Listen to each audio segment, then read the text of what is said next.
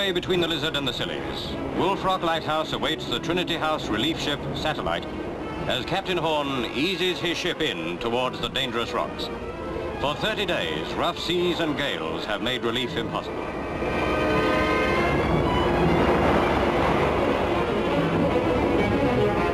Now, with the seas quieter, Satellite sends in the tender with the relief crew. Because of sudden sea whirls, the tender daren't go in close. But there's a buoy to which she ties up during the whole operation. As soon as the tender is secured, the lighthouse crew sling down a line, and the well-proved technique goes into action.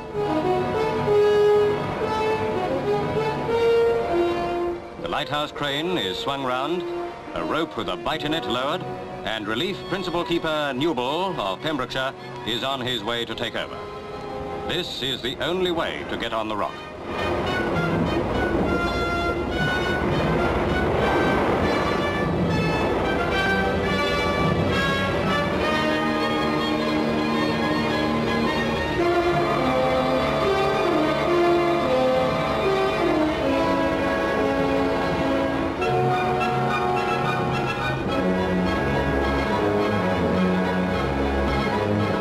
While the handover is taking place, fresh food is sent up. Yes, food, even if it is in a barrel. That's just to keep it dry and floating if the line breaks.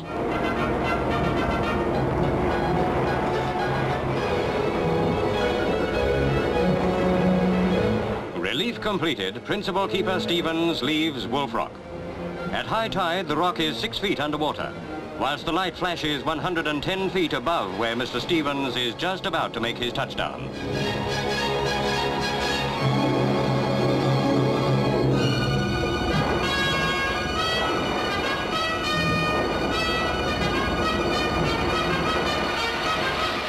Now it's homeward bound till the next spell of duty.